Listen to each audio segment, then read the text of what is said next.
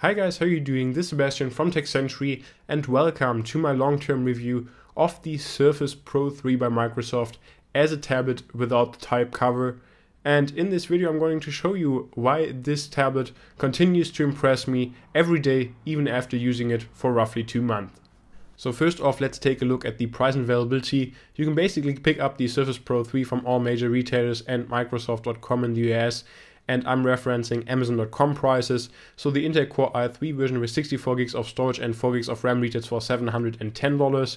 The Core i5 version with 128 gigabytes of storage and 4 gigs of RAM that I have right here for $880. And then there's also a Core i7 version with 256 gigabytes of storage and 8 gigs of RAM for $1,440. And of course you can also pick up the overpriced type cover for $118. When we then take a look at the box content, we basically just find the Surface Pro 3, the wall charger with the little power brick, the stylus which is based on Antric technology, and also a quick start guide, as well as of course warranty information. Moving on to the hardware, we'll find what's in my opinion a great design and an amazing build quality. The entire unit is made out of magnesium, which just feels very solid overall. In addition to that, we also have a new and improved kickstand that now stays in place at any angle. So whether you're watching a movie or you're taking notes in OneNote, it just offers a lot of versatility. And we also have a new 12-inch display with resolution of 2160 by 1440 here on the Surface Pro 3 with a new aspect ratio of 3:2, which is much better to get work done than 16:9, which we found on previous generations of this device. On the front, we then also find a capacitive Windows button to get back into the modern UI or Metro UI. And we also find 5 megapixel cameras on the front and the back, which are decent but nothing great. A full-size USB 3.0 port for transferring files with a USB stick, hooking up a printer or mouse or keyboard. And we also have a micro SD card reader on the back for storage expansion. In addition to that, also a headset jack, a mini display port to connect an external monitor, and also on the bottom a cover port to connect the type cover. So especially if you use this device as a tablet, you have much more ports than on any other device. While I've heard bad things about the Surface Pro 3 display in the past, I certainly didn't find anything to complain about. I think the 12-inch diagonal is perfect for the full Windows experience, and especially with the new 3:2 aspect ratio, it's much better than just a regular 10-inch display with a 16:9 aspect ratio. On top of that, we also have great viewing angles and a good brightness, and also a great touchscreen performance, whether using one or more fingers. And in addition to that, in combination with the amazing front-facing speakers that we'll find on the left and right side of the Surface Pro 3 display, it's just a great experience also for watching movies or videos.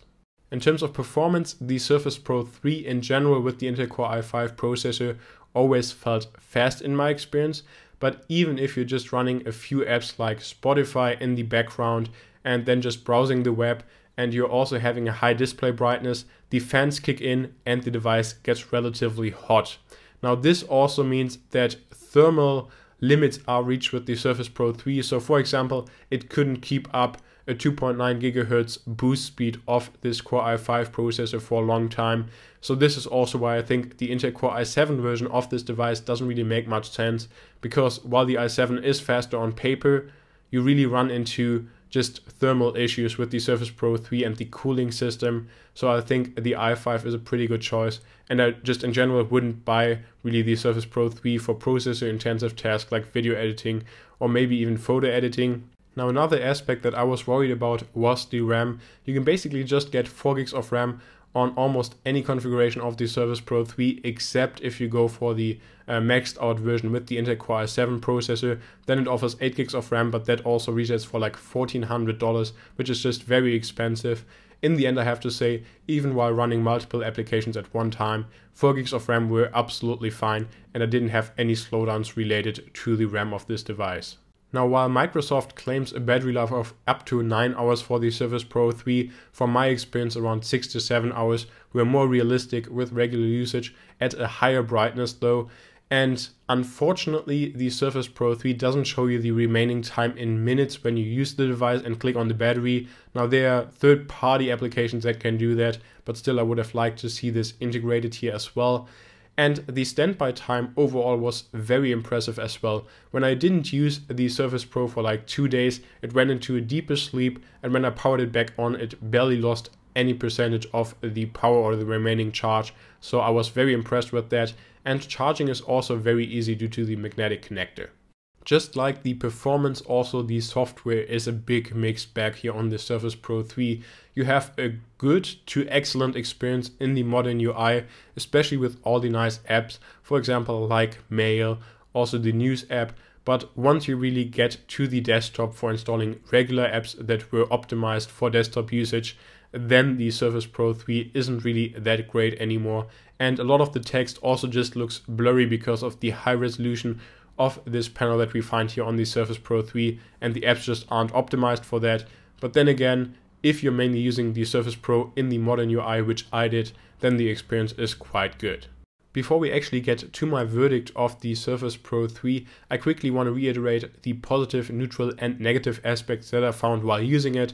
First off, of course, the positive. We have an amazing screen here on the Surface Pro 3, a good battery life. The extra USB port in the power brick is a very nice addition so that you can charge your smartphone while charging the Surface Pro 3. The micro SD card slot on the back is also great for storage expansion. It's not in the way, and just an easy and convenient way to just expand the storage of 128 or even 64 gigabytes, which certainly isn't too much. And we also have fantastic stereo speakers on the front, which are amazing for watching videos or listening to Spotify or other music. And just overall, it's an incredibly light and therefore great to carry around package, and I really preferred to carry around the Surface Pro 3 in comparison, for example, to my MacBook Pro 15-inch. Now, in terms of neutral points, there's just one, and that's the magnetic charging connector. While it's a good idea, it just isn't as good as, for example, the MagSafe by Apple. It's a little bit flimsy to put in the right way, and just overall I don't like the connector as much as the MagSafe, so that's kind of a neutral point. But still, a magnetic connector in my opinion is still better than a regular connector. So if somebody trips over your cable, your device shouldn't fall over or fall off the table. In terms of negative aspects, again, fan noise. The fans are kicking in way faster than I would want it to. When I'm, for example, listening to Spotify and browsing the web, I don't want to hear fans, but unfortunately that's the case here on the Surface Pro 3. The lack of optimization, especially the blurry text, is just something that makes the very nice display of the Surface Pro 3 look bad at times, and the stylus that's included just isn't really as useful as I thought. It performs great in apps like OneNote, but that's also basically the limit of it. So I thought I would be using the pen a lot more, but I didn't. That's also why I don't have like a dedicated section for it.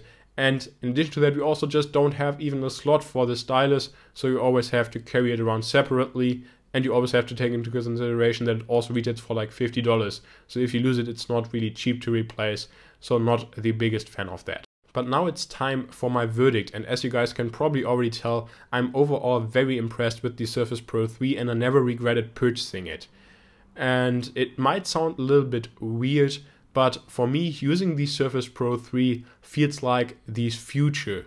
And while the future isn't perfect yet, I think Microsoft is on a great way with the Surface Pro series, and I'm really looking forward to the next generations of this device, especially maybe an Intel-Core M version of the Surface Pro 4 that lacks a fan altogether, which also makes for silent operation.